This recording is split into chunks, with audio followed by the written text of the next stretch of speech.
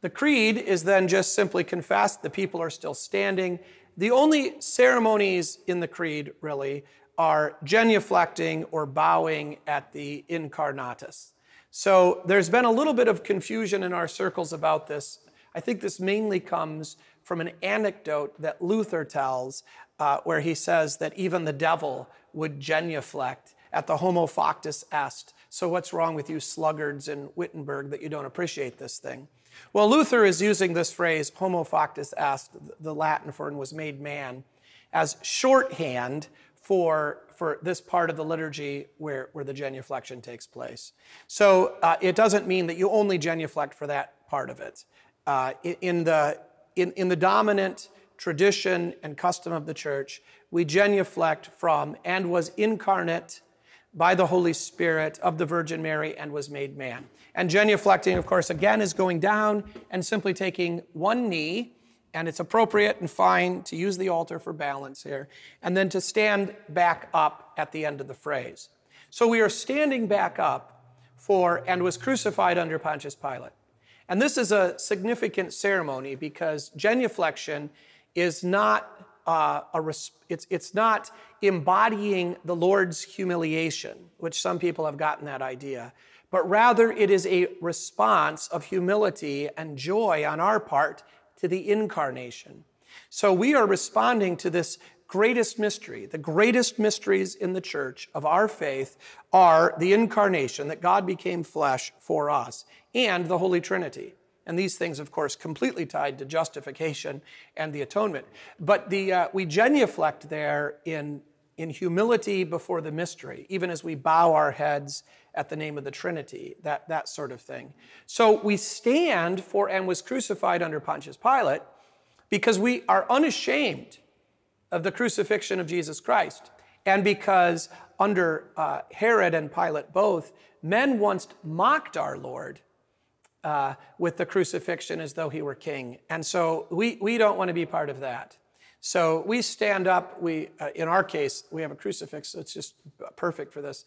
And we are sort of bold to look at the cross and to think on the goodness of God who gave himself in death by crucifixion for us. So we are genuflecting again in adoration for what God has done in becoming a man. And we're standing up in joy, unashamed of the cross of Jesus Christ. The only other ceremony in the creed then is at the very end, that we make the sign of the cross at the last phrase, life of the world to come, recognizing again that it's by the cross that we have eternal life, and that in this way God has won the forgiveness of sins for us. So also then kind of mirroring the conclusion of the Lord's Prayer with the summary petition, deliver us from evil. From there, the liturgy moves into the hymn of the day, and then the sermon.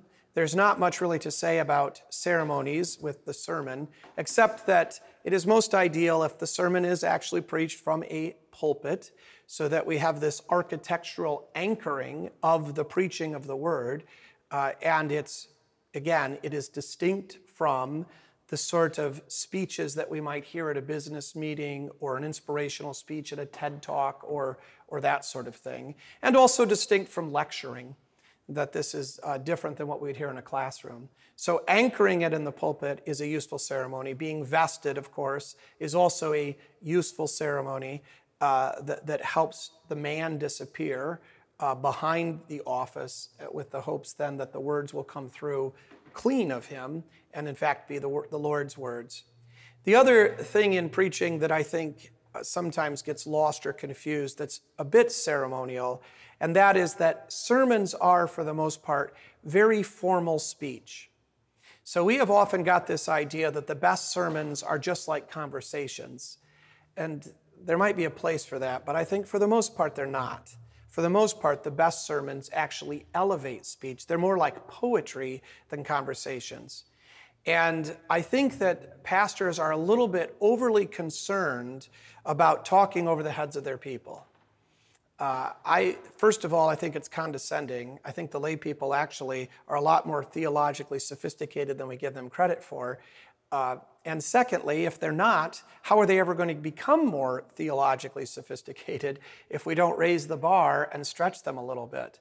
So to have some formal speech that requires, again, effort on their part to listen to is a good thing. Luther talks in the Large Catechism very strictly about the duty of the hearers and how they're to attend the word and they're to listen and they're even supposed to remember it. So, we all kind of joke about by the time you walk out of church, you forgot what the sermon was about. Luther would not think that's a joke, that the people actually have work to do in the sermon.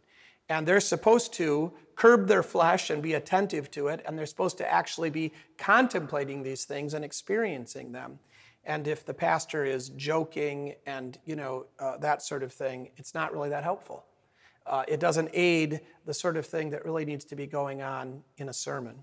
So there is a ceremonial aspect to this, in that the sermon is not a break from the liturgy, that the sermon is a continuation. And it ought to have, for the most part, the same tone and the same attitude. I don't mean to say that there's never any place at all for any sort of humor, or that there's no place for personal stories and anecdotes. I think these things can be used sparingly and with wisdom. But sometimes that becomes the bread and butter of our preaching, rather than the occasional embellishment or flavor.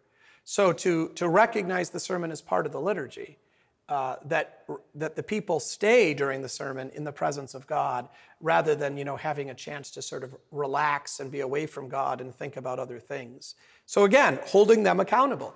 They have their part to do. Even as they're supposed to know when to stand and when to sit, and they're supposed to say their or sing their parts, they're also supposed to listen during the sermon.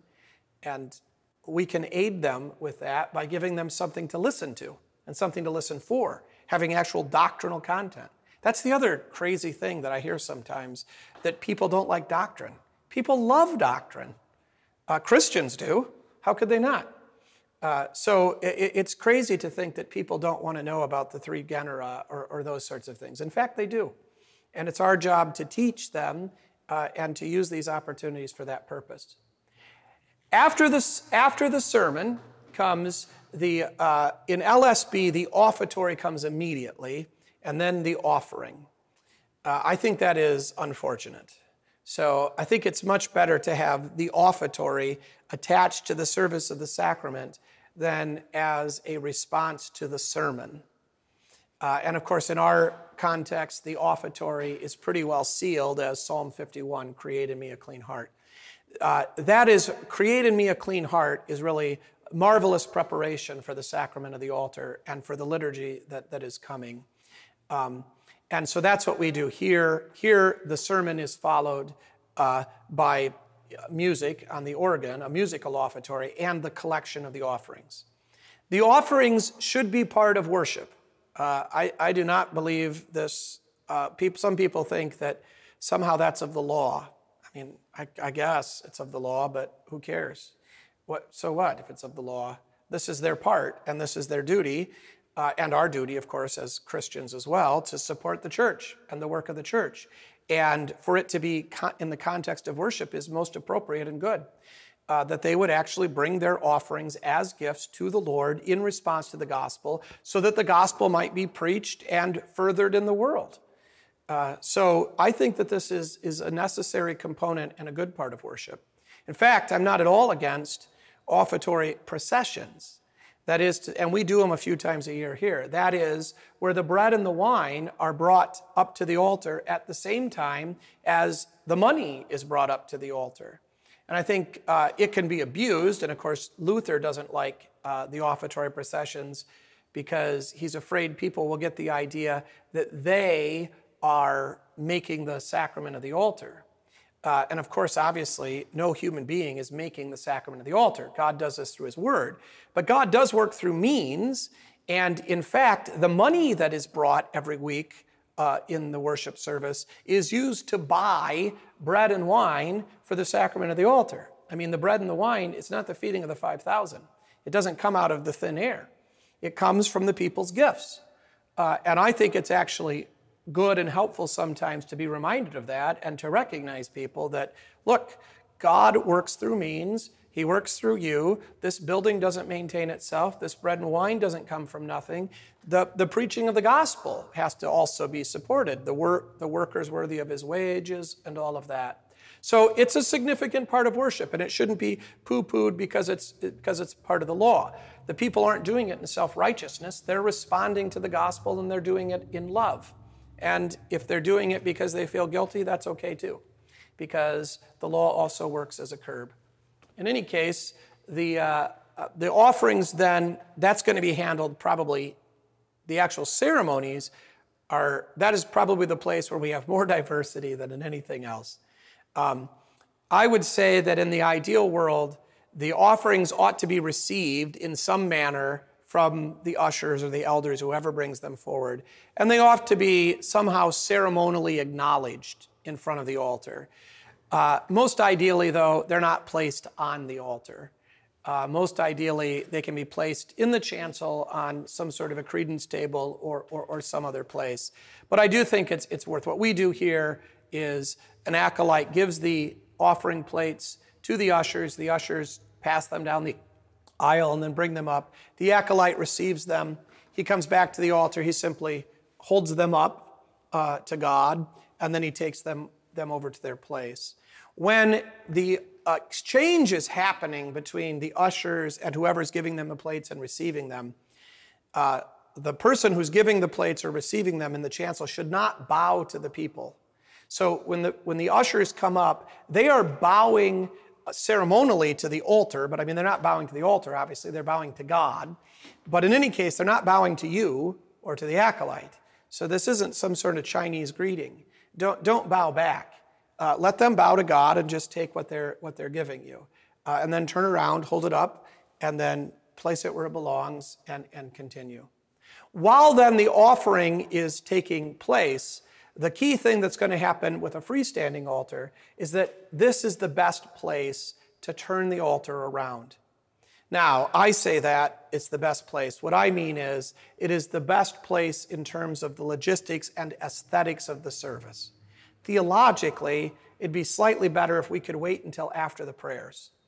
So if you waited till after the prayers, you could keep this sacramental, sacrificial distinction in the liturgy slightly better. Because what's going to follow this is going to be the offertory for us, or the offering, and then the prayers of the church, and then the communion liturgy proper. So to offer the prayers from this side of the altar on behalf of the people, speaking as their ambassador to God, is most ideal.